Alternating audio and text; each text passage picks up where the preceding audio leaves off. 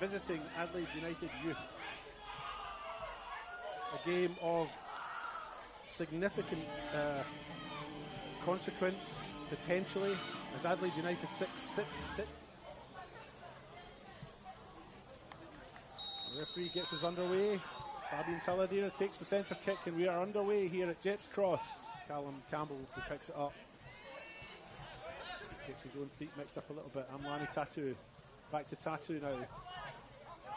Goes down to the left hand side, chips it in with his left at the back post, and it's hit the post and it's gone in, and Adelaide United have got an early lead. An early lead, and what a start. Joey Garuccio's put the ball into the net after just 2 minutes. Here's Campbell again, he's had a fair bit of the ball this early on. Feeds it to Trimboli again. Trimboli cuts inside on his left hand side. His left foot has a stab. It's held by Cox, who goes to ground. Goes to the far side. Cox comes into the middle, it's dangerous, and Oliver Trimboli was there. Didn't quite make contact. Ball's gone out, it's a corner as indicated by Quiffelec. Zafaridis better. Into the middle, into the mix, and Costa's got a head to it. And that was a fantastic save by Cox. And maybe that's their intention, because when Croatia Raiders have got the ball, they have a sense of urgency about them. Here's Amlani Tatu, plays inside, and that's a fine shot from distance. Comes into the middle. Reece Thompson with a decent jump at it. Couldn't quite get above the ball, and it's gone out for a goal kick. Thompson goes to ground after a leg was left out, but the referee rules that no foul had taken place here. And here's Vinko Stanisic, who's been hassled by Callum Campbell as he races in towards the box, but he lays it off now. Left foot shot coming in, and it's a fine save by Barbaro. Wonderful save, really. Starting 11 last week.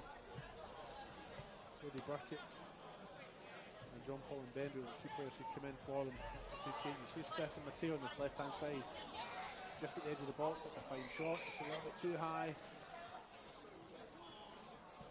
This is a match Adelaide United have incentive to win, because if they do, they'll be playing finals football starting next week. Ball thread through here, edge of the box.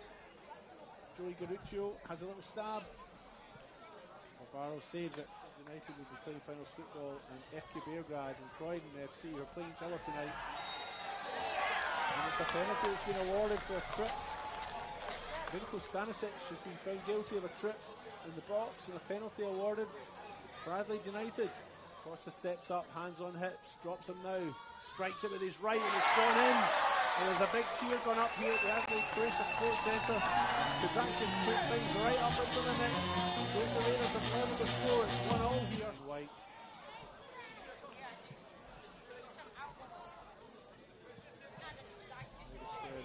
Amlani Tatu is popped up in the right hand side, normally in the left. Fine cross by Tatu, and it breaks, and what a save by Barbaro from point blank after a fine cross into the middle. He's popped up there. Now it's Trimboli. There's a small army to beat as he makes his way into the penalty box. Has a left foot shot low along the ground. Uses one hand, dummies it, chips it in the middle, it's near the box. And it's just nipped into the back post there.